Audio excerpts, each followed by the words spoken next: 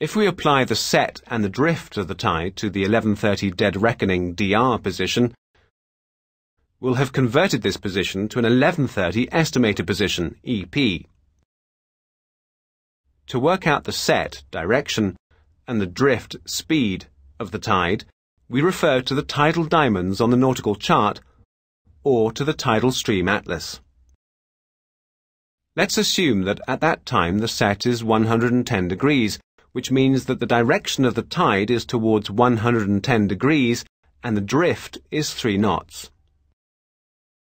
To apply the set, direction of the tide on the 11:30 dead reckoning DR position, we place the parallel ruler on the 110 degree line of the compass rose and transfer that line to the DR position.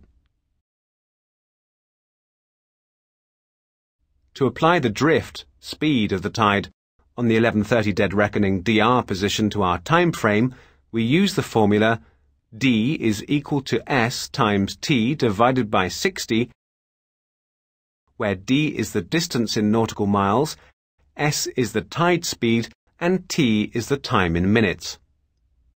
In our case, 3 knots times 90 minutes divided by 60 equals 4.5 nautical miles.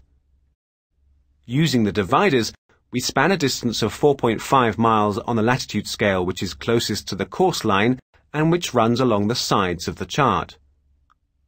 We apply this span, placing one leg of the dividers on the 11:30 DR position and the other leg on the 110 degrees tide set, marking the new position with a triangle, recording the time as 11:30. This is our 11:30 estimated position, EP.